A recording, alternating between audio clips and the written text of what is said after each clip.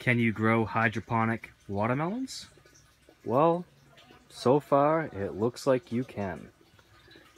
I've got 2 watermelons in these 5-gallon buckets. They're deep water culture, hydroponic.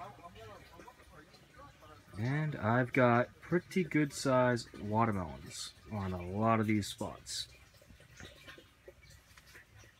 Most of them had died off, but some of them just keep on keeping on.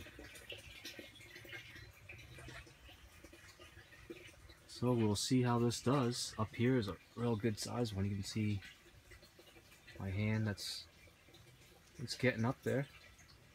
I'll probably have to build some sort of support structure. I'm thinking I might try some sort of net where I can build platforms for each one. We'll see. But hydroponic watermelons, it looks like it can be done.